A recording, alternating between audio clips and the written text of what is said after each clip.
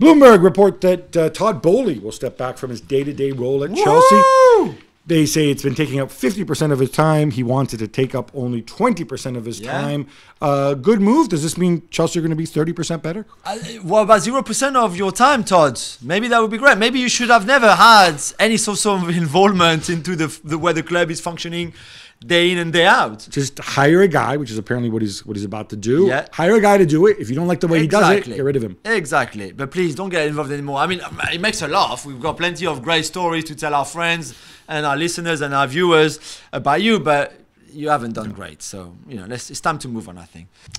Remember that guy, Roman Abramovich, Gav? Well, when sanctions for the Russia-Ukraine conflict forced him to sell Chelsea for $2.5 billion to Todd Boehly and his mates, he promised to give the funds to a foundation for the victims of the war. And according to the Times, the money is still sitting in his account.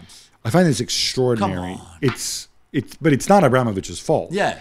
It's 1 year. There's a story in the Times by Martin Ziegler that explains the whole thing. This money has been sitting in his Abramovich's company. It's called Fordstam. It's been sitting in his account. I don't even want to. I'm sure I could calculate how much interest that 2.5 billion earned in 1 year of just sitting there in this account. The government hired a guy from UNICEF to run this foundation. They had to jump through all sorts of legal hoops and whatever else. Now they're saying, oh, finally, hopefully next week we can get the money across to the foundation. But think of the waste. Think of this money's going to go to a good purpose, right? To help rebuild Ukraine, to provide assistance to people who've been displaced, refugees, and so on. Think of the absolute waste. The guy said, look, we've had 3 different governments here in the UK, 3 different prime ministers.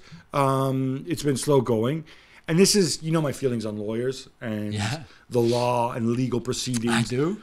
It's ridiculous. It's ridiculous when you wrote the freaking rules, when you forced this man to sell his club, rightly so, with the sanctions, whatever, you could have put in whatever the rules were to make sure that this money went to a good cause quickly when it was most needed. Yeah. And instead, you couldn't do it because you were messing around with stupid political nonsense.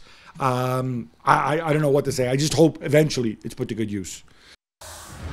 Well, thank you very much for watching ESPN on YouTube. For more sports highlights and analysis, be sure to download the ESPN app. And for live streaming, premium content, and let's not forget as well, ESPN FC 7 days a week. Subscribe to ESPN+.